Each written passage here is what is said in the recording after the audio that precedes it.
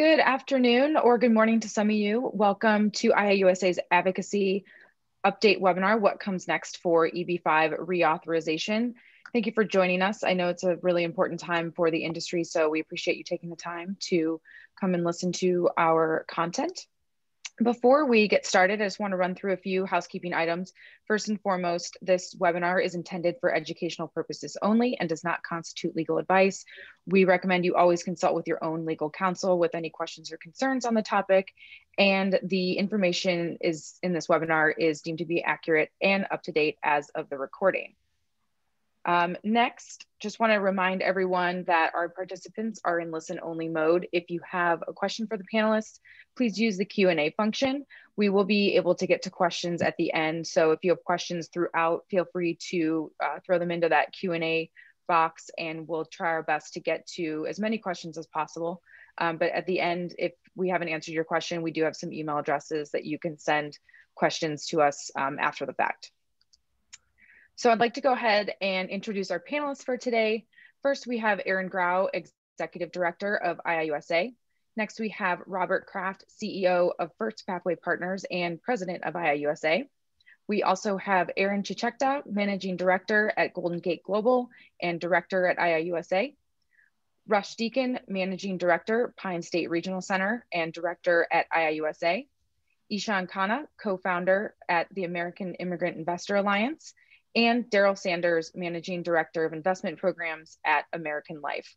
And we also have George McElwee from Commonwealth Strategic Partners, who is available for questions if need be. And at this time, I would like to turn it over to IIUSA's President, Bob Kraft, to give an opening statement. Bob? Yeah, thank you, Ashley. And I'd like to thank everybody who's on the call here. We appreciate the support, the interest. And we support we appreciate the support for IIUSA. As Ashley mentioned, we're kind of at an inflection point. Certainly, all of us are disappointed with what happened recently. We had companion bills. It's the first time in the history of the industry that we've been able to do that. And the bills were identical, supported by 24 plus members of the House. And we had strong support in the Senate. Senator Grassley and Leahy have led the charge, and they were joined by Senator Coons as a sponsor. And then Senator Cornyn actually went on the floor when the unanimous consent was attempted, which was blocked by one senator. The program has widespread support because of the economic impact it's had on this country since its inception. The job creation and the opportunity to provide people from all over the world to come to the United States and chase the American dream. Although we were disappointed, dialogue continues. We're very optimistic that even though we have an interruption right now, it's not a matter of if the program will be authorized, it's when, and when in a very short period of time. So today, we attempt to answer as many questions as possible, update our membership on our ongoing advocacy efforts and why we are optimistic about the program and why we feel very confident we'll get this done. So again, I appreciate everybody's support of the association, this group on the call today, plus your board of directors, your leadership group, and full membership has been very active and engaged in lobbying for a continuation that protects the investors. The integrity reform package is good not only for the investors, but also for the regional center operators that really kind of are the point of the spear.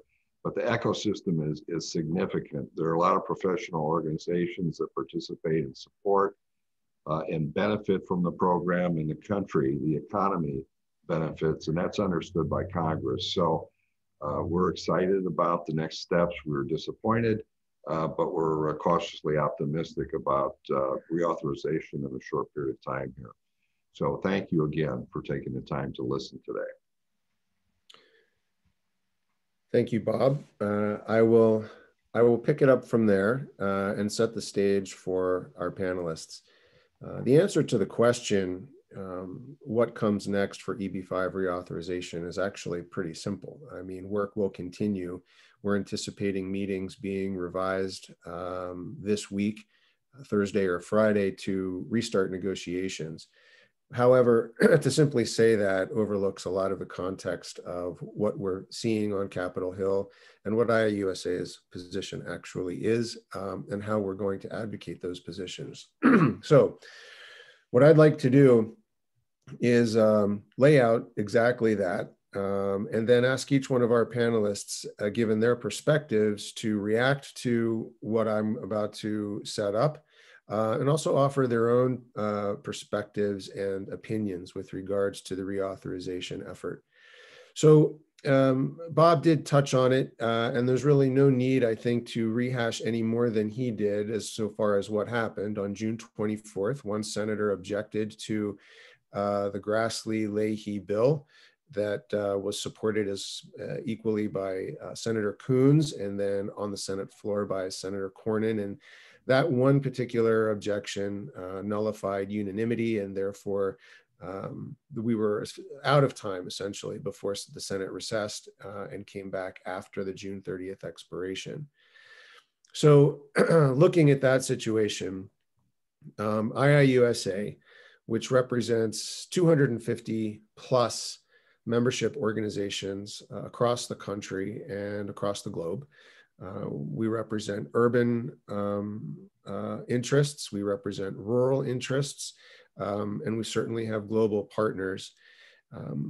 Took a look at the situation and quickly realized that hope was not lost. That in fact, despite our size and our reach, there was still work that we needed to do. In particular, I want it to be clear that IIUSA, again, despite its size and reach, acknowledges that its constituency is really only part of the EB-5 ecosystem. And the balance also includes investors and their families. And so anything that we do needs to take their interests into account as well. Otherwise, what's the point? There won't be an EB-5 regional center program to facilitate if the investors aren't protected and supported. So with this in mind, and with that position made clear, we're proceeding to work and to build on the success that we established early on in 2020 in the beginning of this year. And that success, people have asked me before, what is that success if we have an expiration? That success is reflected in what Bob made clear as well, that there are two bills that are still very much alive. They have bipartisan support. They reflect each other unequivocally. And so there's quite a platform on which for us to build. And it's that position that will begin the conversations, hopefully later this week, to get things kickstarted again. So as we engage in those conversations, IIUSA's work, its priorities for reauthorization are limited only by pragmatism and political realities. Above all, we need a long-term reauthorization. We need meaningful investor protections and integrity reforms. Those are IIUSA's priorities. Those are the items that we will make most important above all else.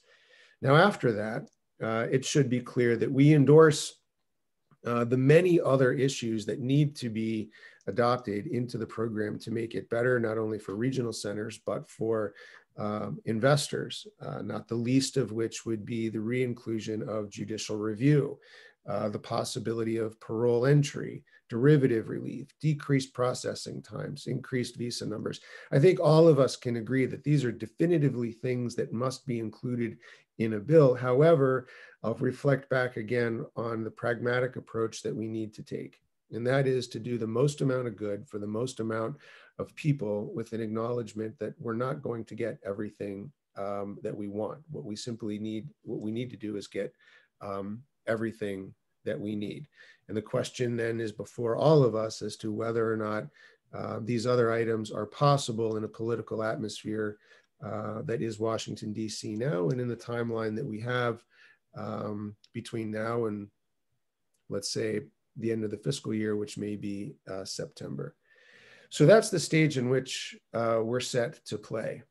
Conversations beginning later this week. IIUSA staking a pragmatic flag in the ground, seeking long-term reauthorization and investor protections.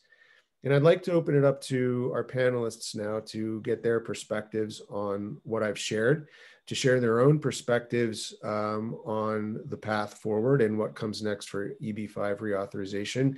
And I hope that in that process, we can have an organic conversation as well as begin to field some questions from some of our listeners. I will note that we have over 400 registrants for this event.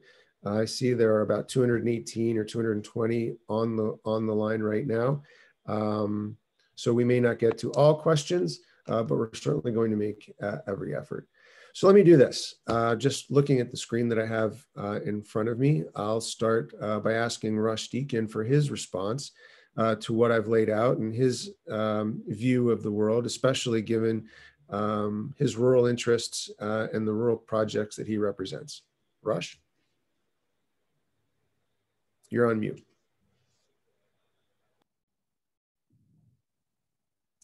Yeah, sorry about that. Thank you, Aaron. And, you know, our Arkansas is a rural state, and our regional center has a rural project that is, we have an offering for right now. All we need is a reauthorized program. But I look at it from a broader perspective because, I mean, we have metropolitan areas in Arkansas, just as any state does. And we look at projects that are for the good of the state. We're a mission-driven organization. So obviously, first and foremost is a reauthorization of the program. As you mentioned, Aaron, integrity needs to be part of that, and no one disagrees with that. I think that, as has often been said, no one objected to, other than with a couple of quibbling exceptions, no one objected to what's in the bill, but it was more of what was not in the bill that drew the most criticism and the objections that ultimately one senator brought to the floor of the Senate. I think you mentioned pragmatism and political realities, and that's my touch point. Is, I mean, we can write our letter to Santa and lay out our wish list of all the things that we like under our Christmas tree, but we're not going to get everything. And we have to understand what is politically possible to happen. As we talked about yesterday, I mean, you could have everyone in the industry, all of the industry associations with all of the alphabet letters in their name, you could get them to come together and agree on what would be a bill that we would all like to see. But guess what? We don't get to vote. We're not on the floor of the Senate or the House. It comes to the people who are elected that serve in those two bodies that will determine what a bill looks like and what's included in that bill. And so it's been made pretty clear over the last several years as to the hot buttons that are problems and those things that are unanimous in terms of the whole industry agreeing. Obviously, reauthorization of the program, everyone agrees on. Integrity as a general concept, no one disagrees with that. There are some provisions that you noted, Aaron, that we'd like to see worded differently or eliminated. But overall integrity in the program is a good thing for the reputation of the program, for the protection of investors, and for generally. So those two things are without a doubt unquestioned. Those are the things that are in the Grassley-Leahy bill. If there are some things that we might be able to add to that or subtract from that would make it a more palatable bill for a more broad audience, let's have that discussion. As Aaron said, negotiations on those points are going to begin as early as this week. So let's have those discussions and agree, but keep in the background the knowledge that we have to be politically, we have to be pragmatic in a sense of understanding the political realities of what is likely to pass and what might be a button that's going to keep a bill from passing. So I urge everyone in the industry to keep those political realities in mind when we start talking about what we'd like to see and not see in a new bill. Thanks, Rush. Ishan, I'd like to go to you next. I credit you with very quickly establishing an advocacy group on behalf of investors. And although the regional center program per se, IIUSA, doesn't represent investors certainly the way you do, we and I personally recognize the value that you're bringing to the table, and we're grateful for that. So I'm interested to hear your perspectives as well on the path forward and what you may be hearing from your constituents insofar as what's most important. Thanks, Aaron. Appreciate you having me on this. I think it's been a long time since EB-5 investors were allowed to have a voice when it comes to stuff like this. So I really appreciate the opportunity to be here. So I just want to make it clear to the investors on the call about what happened. Just briefly speaking, the reason why we have a program lapse now is because congressional leadership and different factions of the industry could not come to an agreement regarding the future of this program. Now, with that said, and as someone who speaks to the different factions of the industry, I do know that there is a great desire from both sides to work together. So I'm happy to see that. With that said, the lapse, I know that it hurts people. I know that there are families which are being torn apart. I realize that there are investors out there who can't have their kids go to college. There's investors who are waiting on work authorization, who are stuck in the US without the ability to work. And the impact of that is not lost on me, and I'm sure with the other panelists right now. So with that said, I would want to let investors know that there is active effort being taken on the different factions and members of the industry, that I have personally seen them making efforts to help reauthorize this program, to ensure that a long-term reauthorization does pass. I know that there's investors out there who are hoping for another short-term reauthorization, just like there's been in the past for so many years. However, I don't think it's a good idea to ask for another short-term reauthorization. Having investors get stressed out every few months, waiting to ensure that the visa bulletin doesn't go from a C to a U, it's stressful. And I hope that investors don't have to keep going through that on a short-term basis. So with that said, I have faith in the industry that they are doing the right thing. I have faith in the industry that they are coming to a consensus towards what the long-term vision of the EB-5 program looks like.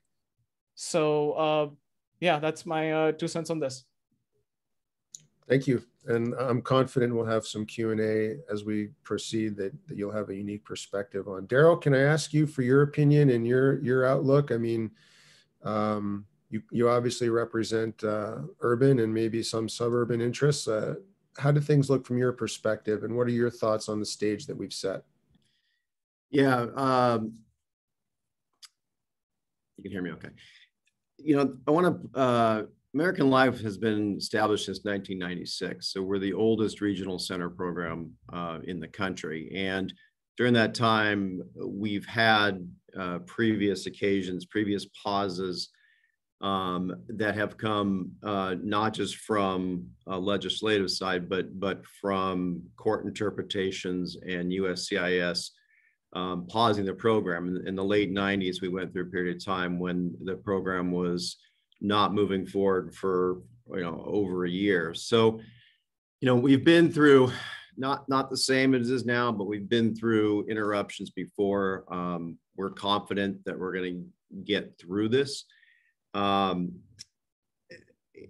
There's organizations, primarily IIUSA and other organizations that are working towards this. The current COVID economic recovery is, EB-5 is ideal for that, to help regions and areas and cities get back and going again. We've seen that areas that were not formerly TEA are back into a TEA designation due to COVID. Our hope is that this gives us an opportunity to change of dialogue, and IUSA follows this thought also, which this is an economic program, not an immigration program. And that's really our focus as we work to lobby or to communicate or to push for a reauthorization, is that this is an economic program with no cost to the taxpayer and a very significant positive outcome for urban or rural communities that embrace this. Our biggest concerns right now are our existing investors. We have a lot of people in line that have either not processed, in some cases, even their 526, but a lot of people waiting for visas. And there really has been very little communication from the administration or USCIS on how it's going to be handled. There was a brief guidance released that encouraged people or made sure that people were responding to RFEs in a timely manner, so that those were recorded as responded. But we're really looking at that. We've got a lot of people that we're concerned about, and we're looking for additional guidance on that. We're also looking for AILA to see where the immigration lawyers that represent these investors, what their position is going to be officially. I have not seen that yet. And of course, we have current projects that are on hold. The projects aren't on hold, but the ability for investors to participate is going to be on hold until we get a reauthorization. So it's early. This just happened. It's as has been said already. Everybody needs to keep in mind these bills have not gone away. They're still there. They're still being worked on. We lost an opportunity, but we're going to stay positive. I think the biggest difficulty is getting Congress's attention on this. Now that we're not tied to the budget bill, this needs to be looked at independently or possibly tied to some type of a larger economic program. And I think that's an ideal place that we can look to attach this reauthorization to, whether it's infrastructure or economic recovery, something that may be out there in the near future that the administration would support. That's our thoughts there. Appreciate it, Daryl. And I mean, Aaron, last but not least, your perspective is very important. I've been on a phone call with you and your colleague, Stephen Kay, in conjunction with Speaker Pelosi's office. You are in her district and have done incredible projects out there. Your perspective on the legislative path forward, what this means to your investors, and any additional comments you have, very important. So over to you. Sure. Thanks, Aaron, and thank you for this opportunity. So as you said, we're based in San Francisco, California, and Nancy Pelosi's jurisdiction. And I mean, I want to start with echoing some of the things that the other panelists mentioned about optimism. And I'm not an optimistic person, to be honest, in general, but there is enough kind of evidence right now and bipartisan support that this is a matter of when, not if, in terms of reauthorization. And I'm confident about that. And another reason is that there's no one who wants to block the EB-5 in general. And I think that's important, right? Today, even though we had kind of an issue right now, kind of a roadblock, as we call it, the opposition to the bill and the process came from an angle that does not want less of a program, or that the program doesn't exist, but they want just more of the program, right? To be able to add more bells and whistles.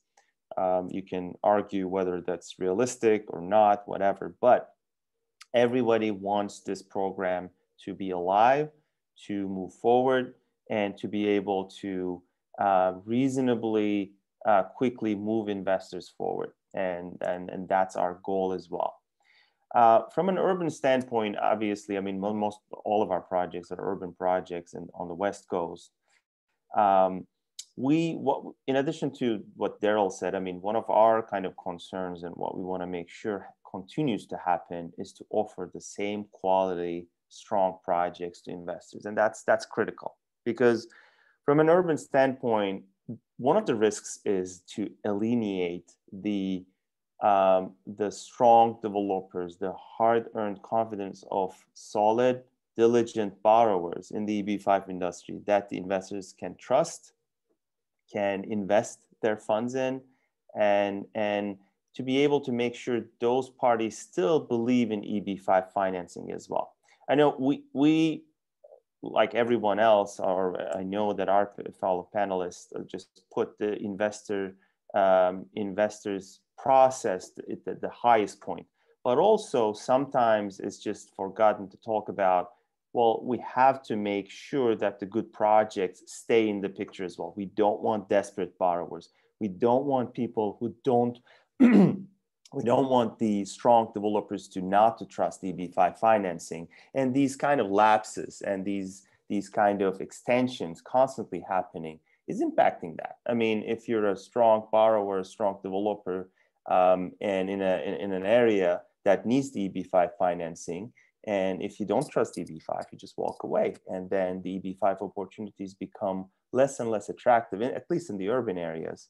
And I think that's important. And that's why time is of essence. I mean, we need to resume the I-526 and I-485 processing. I agree with Ishan that we also would certainly prefer a new sustainable reauthorization of the program over any kind of clean extension, just a few months and keeping this. But at the same time, we also value our investors' processes a lot, and we would like to be able to resume at least that processing as soon as possible, hopefully, and then to have a sustainable solution to this, because we're in it all together. This is our business. Our investors are our highest priority, and we would like to be able to make everyone happy to be able to continue this program as it should be. So those are my points. I mean, a lot of it's already said, but I would love to be able to kind of chime in with the questions as they come in. Thank you. Well, perfect. So let me reiterate, IIUSA, as the industry leader, is fully cognizant that the regional centers are part of the ecosystem that we need to preserve, that investors also have a role in making all of this go and grow. And as we look towards the end of this week and following days and following weeks in negotiations to definitively reauthorize this program, our priorities are pragmatic. Our priorities are taking a hard look at the political tea leaves, and we are focused on long-term reauthorization and integrity measures. And if there's a political path forward to add any of the other edits to a bill that we also believe are good for the program, we will throw our full weight behind those changes as well. So we're about halfway through, and this is exactly where I wanted to be. I'm going to ask Ashley to facilitate the Q&A, and why don't we spend a good half hour on it and answer as many as possible. I think the folks here on the panel are perhaps uniquely positioned to do so: urban, rural, obviously investor, and I'll do my best to keep this from being the Aaron Grau show. We have other people who are a lot smarter than I am. So Ashley, can you give us maybe the first question that you see, and we'll do our best to address all of them. Sure. So this first one is a two-parter. First is, what is your stand on seeking an interim short-term reauthorization while negotiations continue? And then the second part is, can you please elaborate on steps being taken to forge common ground with EB-5 IC, and what is the likelihood of success? I'll kick the answers off, and then I'm going to pitch it over. Short-term reauthorization, in the absence of any other solution, is obviously something that we need to grasp. But as Ishan pointed out, and I believe others, a short-term reauthorization to simply revisit all of these issues once again is not an ideal solution. With regards to outreach to the EB-5 IC, I'm definitely going to turn it over to Ishan, and I'm going to credit him with, again, with being an organization, an individual who's been able to have conversations with both IUSA and EB-5IC, because to date, most of the conversations that we've had with EB-5IC have been through congressional staff, and we're looking forward to sitting down with them, hopefully again at the end of the week. But Ishan, any perspective that you have in answering one or both of those questions? Sure. I already kind of gave my position regarding short-term reauthorization and just my personal feelings against it. I'll comment on the relationship with EB-5IC and Common Ground in a second, but I want to take a moment to just talk a little bit about the American Immigrant Investor Alliance and what we're doing also aside from what IUSA is doing. We ourselves are also engaging in advocacy efforts.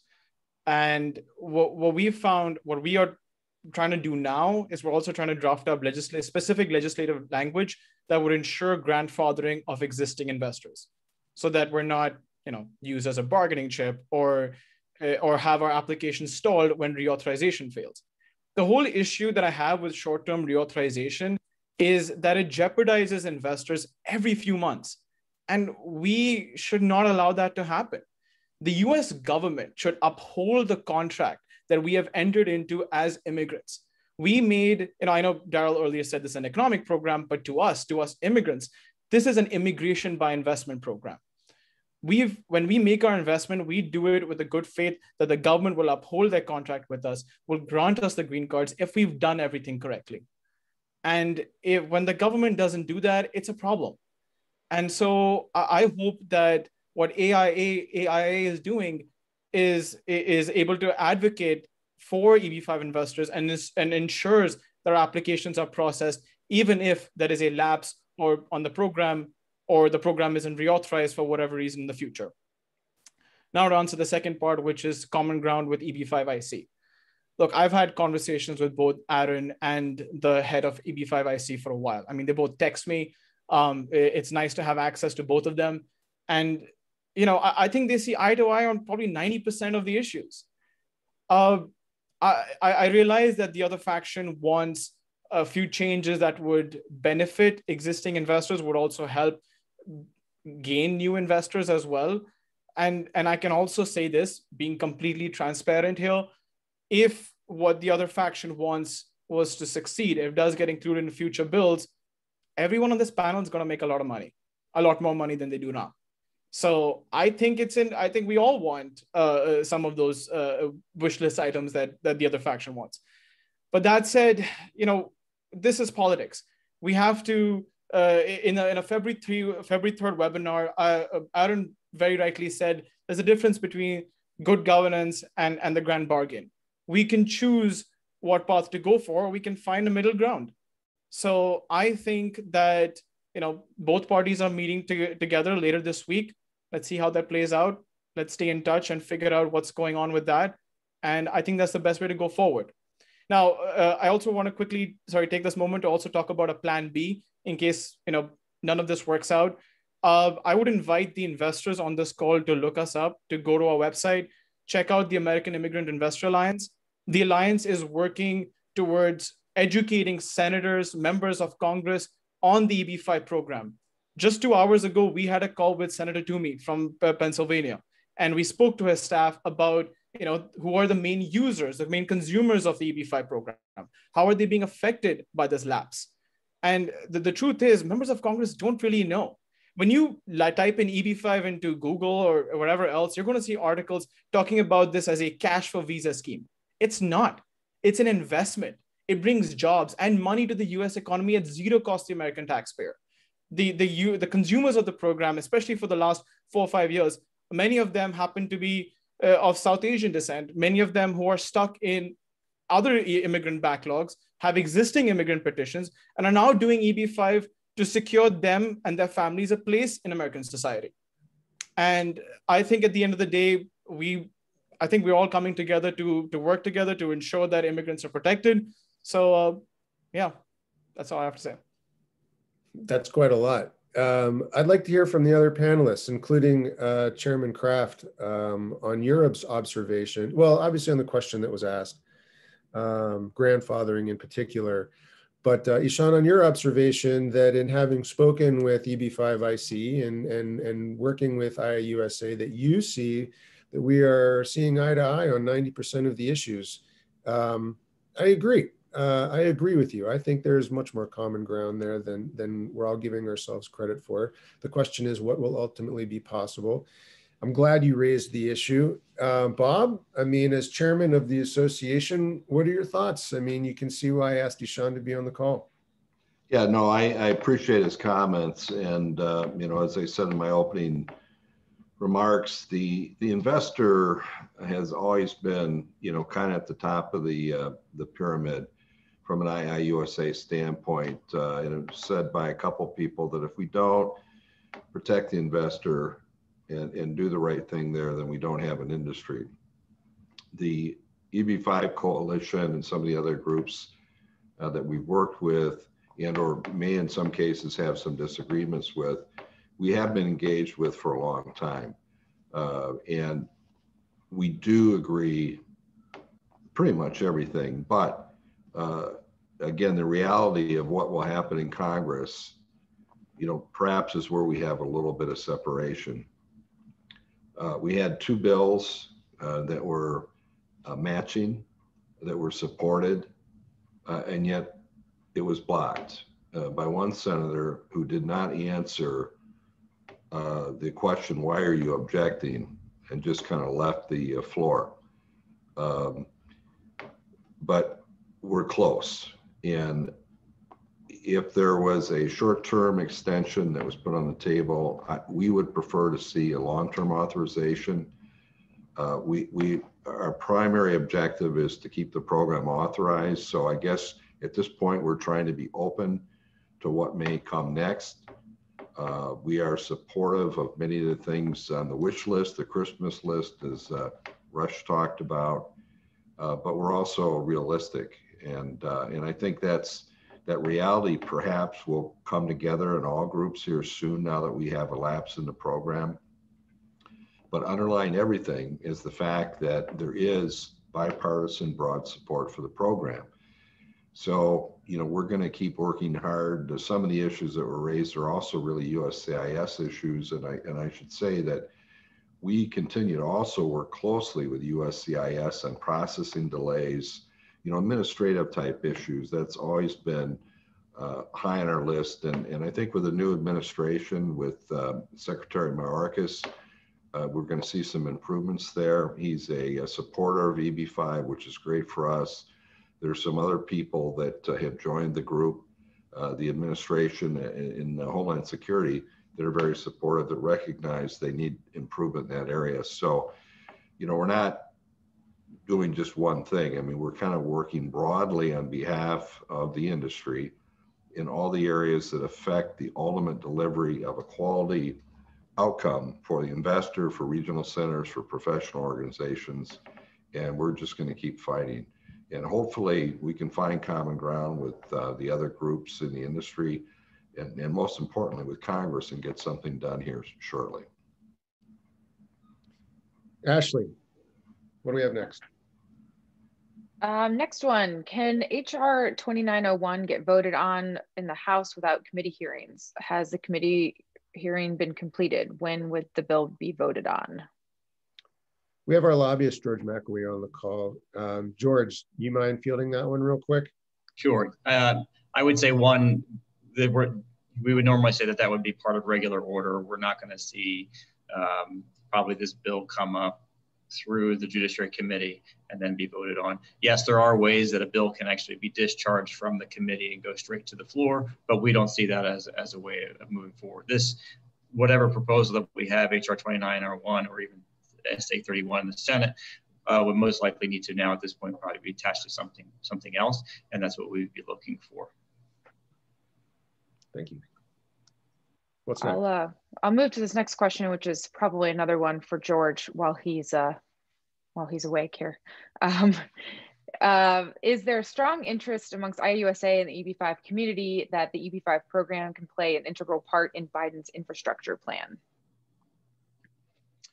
I mean, I think what we're doing, a lot of it is infrastructure, so we can look across the country and some of the development projects that it's being used for. I think that a Biden infrastructure plan, especially some of the ones that have come out in the bipartisan bills that have been introduced, I think it could be utilized there. But we also see that as a potential vehicle for us to attach the bill to if needed. Right now, I'm not too sure and I don't think Congress really has I think they want to move quickly on infrastructure, but I know that we also probably want to move a little more quickly than they do to get our program reauthorized. So it could be an option for us to tag along to, but I don't know if it would necessarily be something that would be written into the law itself, other than just attaching the language if it were to come up to the floor. Rush, Aaron, Daryl, any comments on the infrastructure idea? When I mentioned earlier about this being an economic program, I think that's where the appetite for Congress will be. So, we promote this to the congressional offices as an economic program. My hope is that it will get attached to an infrastructure or an economic recovery type of bill. I don't see it coming up as a pure immigration related bill or policy bill in the near future. I think our direction is to look to something else we can hang this to. The size of the bill, while it's huge to everybody on this call, it's not big within the world of what Congress is looking at right now. So one of the risks we have, one of the difficulties, is just getting enough attention to it to move it along when there's so much time being used on other issues. So attaching it to infrastructure or to another economic program, I think, is going to be the vehicle to get this through in a reasonable period of time. What do we got next, Ashley? Or Rush, did you want to say something? I saw your... No, I agree with Daryl. I mean, you've got to find something to attach it to that's essentially must pass legislation, or that has bipartisan support to go through the committee process and floor vote. And that's time consuming and difficult. I think our best option is to ride on some bill, and infrastructure bill would be one of those good possibilities with good synergies. All right, Ashley, what's next? Next question. Can someone identify the specific hot button issues that IUSA considers not possible in a pragmatic bill that can pass in today's political reality? When it comes to these issues, where's the disagreement with the other side? A difference in opinion about the political reality, or a different level of risk tolerance in pushing for much wanted provisions with a low chance of passage? Well, this will be an interesting one for the panelists. If I rephrase it just to keep it simple for everybody, what are the hot button issues that we may agree on, but that IUSA sees as just really difficult to fit into a reauthorization bill and still have a reauthorization? I'll open it up. What panelist wants to take it first? Well, I'll jump on one. The big one is more visas. When we started, there was half a dozen regional centers, and now there's, as many as, over 800. So this limited visa availability is what creates not only the long backlog, but the market conditions themselves. And so, our wish list is to have more visas, but to bring that into a congressional discussion you'd not only be debating additional immigration to the United States, but you'd be up against other groups that have other economic interests that revolve around immigration that would also want a bite at any additional visas and would resist giving any up. So, that's really a huge one that people have on their list and is often included in these discussions or with competing ideas, but it would be difficult to get a reauthorization if that was part of it. Aaron? Yeah, I agree with Daryl. I mean, I think that when you're talking hot button, you're not talking about where IUSA might agree or disagree with any other EB-5 IC or whoever. I think we'd all love to have more visas. We all love to see an expansion of the program, and we all hope that we can get there. And I think we can at some point in the future, but to try to get additional visas on a reauthorization of the program at this point, I think is politically unrealistic. And so I think that's clearly one of them. I mean, you've got other hot button issues that different senators care about, but I think more visas is the clear answer of one of those that we'd all love to have, but we have to be pragmatic and save that for another day. Well, just to add to that, I mean, another one I think that has been discussed many times over, even throughout these discussions with Grassley and Leahy's offices, as well as the parole entry, right? Which is by itself, it's actually a great idea, addresses the backlog for the most part for a lot of the Chinese investors that are currently waiting for like over 10 years, could be able to kind of grant them access through a temporary visa or some sort of a bridge vehicle, as they call it, the parole entry, to get them over. But that was pushed back during the conversations as well. So there are a lot of good ideas. There are a lot of things that could make this program more sustainable soon. But again, the political environment, the kind of structures of how immigration is in general kind of designed create a lot of problems and issues. And as my fellow panelists mentioned, that, I mean, is it realistic or not? It just comes down to that, whether can we kind of get these through with all our wish lists or not? Apparently not. So that's why the expectations need to meet the realities, and we have to find that middle ground to push this forward. Because again, I mean, this list can go long, and Aaron, I know you worked on this really diligently, and you can name all these hotspots, but I mean, we gone through pretty much all of them over and over again. And the bill that was just kind of introduced and could not pass was the kind of the agreed upon point with at least Grassley and Leahy's offices. So that's what we are. That's the realities of it. We have to understand. We have to continue fighting, but the realities are real. Ishan, yeah, I actually wanted to say too, when we talk about the hotspots, I think we then sometimes focus on what Grassley and Leahy say don't want in a bill. But we have done countless meetings on the Hill. And a lot of times it's not just Grassley and Leahy or others that have come up, but others have objected to including things too. So it's really members of Congress that have objected to these. So as someone I think Rush said too, it's not really hotspots that we have or disagreements we have with other industry groups. It's what we're trying to do is trying to find a way forward. And in finding that way forward, we have to be working with the members of Congress, those that are actually voting on the bill at the end of the day. We're not the ones voting. So we have to work with them. And so we're seeing across the board that there are different things that one that are supportive of, but then also are not supportive of. So sometimes when we bring in other topics or other issues, we start losing support in other areas. And so we'll lose members of Congress and they'll fall off because of what we're bringing to the table. So we're really trying to forge that, we're the ones building the bridge, is saying, what can we be doing, one, to make sure that we're having a program that we can actually move forward with.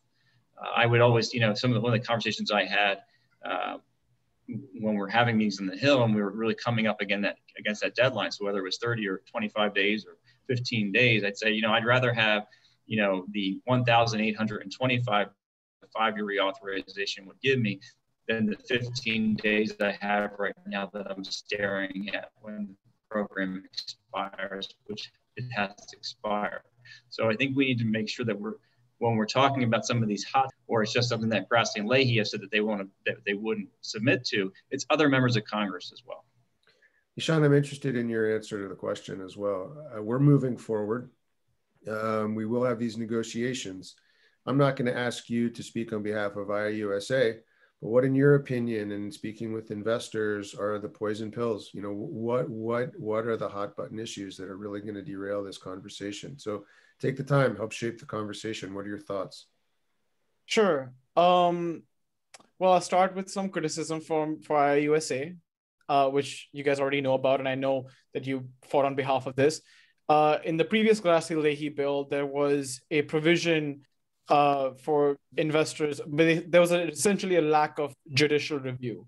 What it basically entailed was that any investor who had his petition denied be forced to go through the Office of Administrative Appeals before being able to approach the US court system. I feel like that is something that is a total poison pill.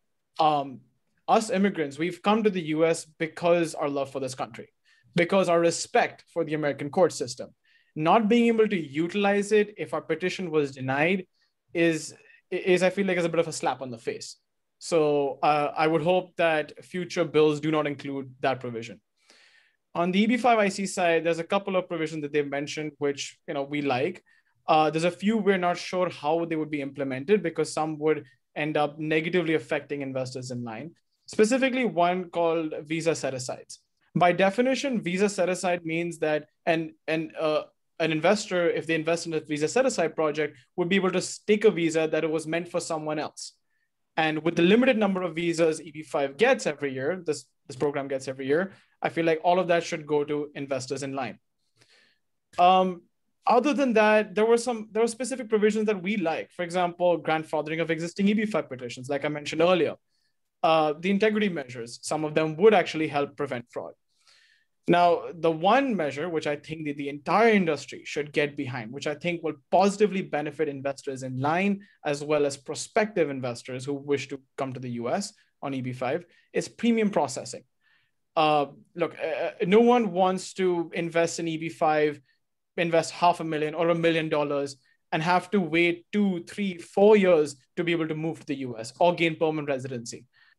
I think that premium processing, having a fixed time with having the investors pay a fixed amount to US their petitions to be approved, whether it's 3 months, 6 months, or essentially a fixed timeline, I think would benefit all investors. In fact, would make this program attractive.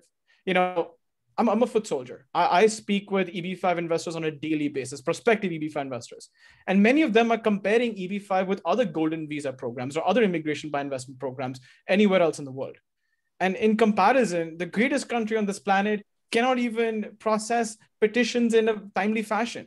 And I think it's kind of disgusting. So I think that one thing that would positively benefit everyone, including USCIS, is allowing investors to pay a fee in order for their petitions to be approved in a quicker fashion.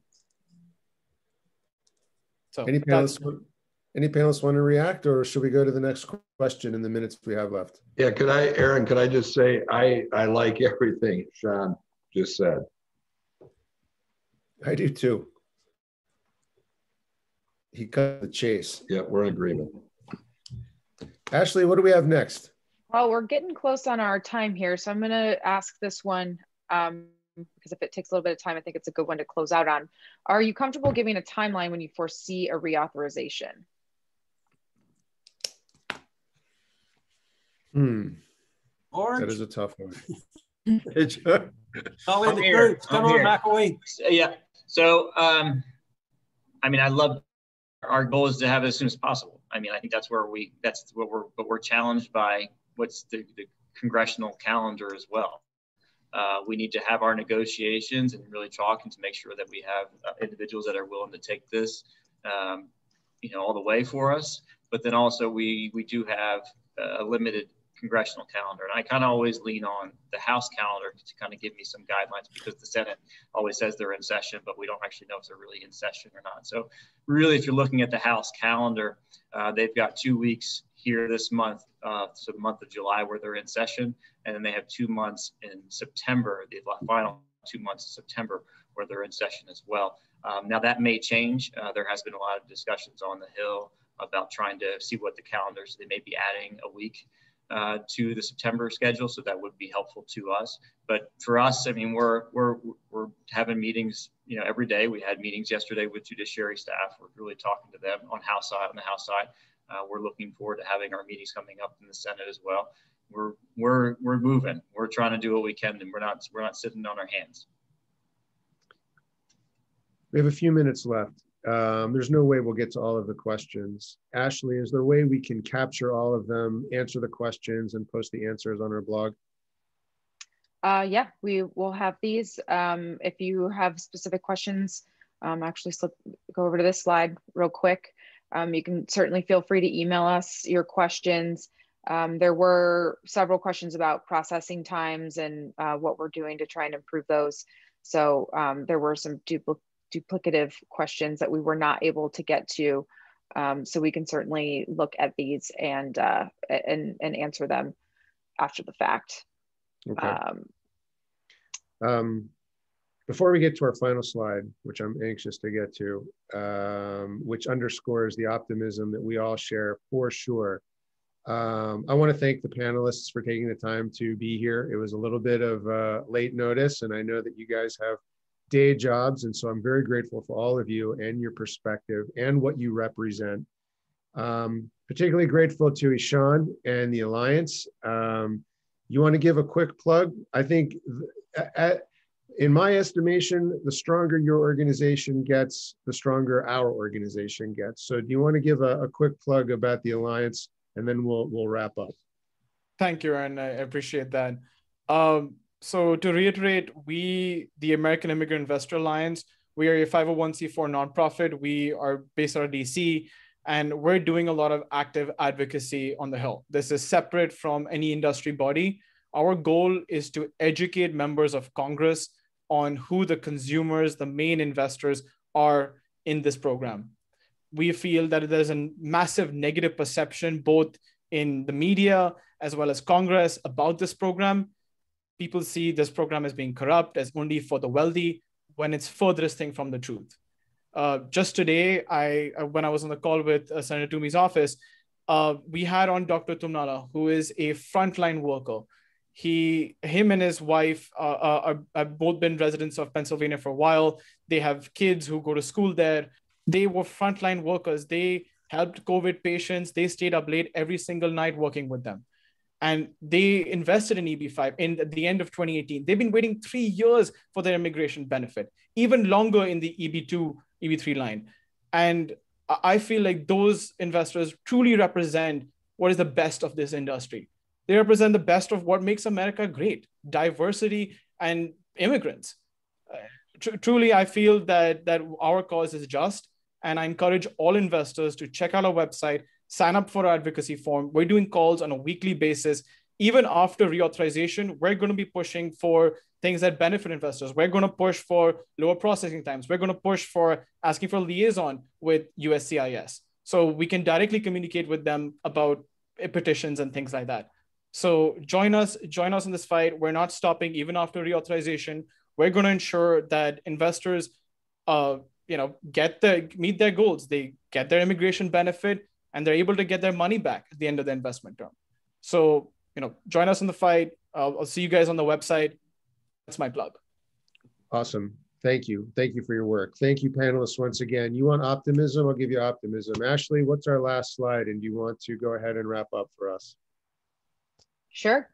So I wanted to remind everyone, or possibly inform you if you haven't seen the communications, that we are planning to be in Orlando this October for the 11th annual EB-5 Industry Forum. We're so excited to be able to return to in-person programming and networking. It's going to be a great event. We're actually holding it at the JW Marriott in Orlando, which is an EB-5 project. So if you have not done so already, I encourage you to go to the website you see there on your screen and register. It's going to be a great event. We're going to be just so happy to see everybody in person after 2 years since we were last in Seattle. So that is all I have. Aaron, do you have anything else that you want to say before we get off the line here? No, I think we covered it all. And I think Aaron, end on 2 words, it would be pragmatism and optimism. Bob? Yeah, and if I could, earlier someone asked a question about a prediction when this thing's going to reauthorize. I will make a prediction that at the October gathering, we'll be celebrating the reauthorization of the program. It'll be a great time to talk about what we need to do next to address processing times and all the other things that have been discussed. So I will go on the record making that prediction. So go to Orlando, and hopefully we'll see everybody there, and we'll be celebrating the reauthorization of this program. Thank you all. Appreciate your time today. Have a productive day, and I'm sure we will talk to you soon. This won't be the last seminar we offer. Take care.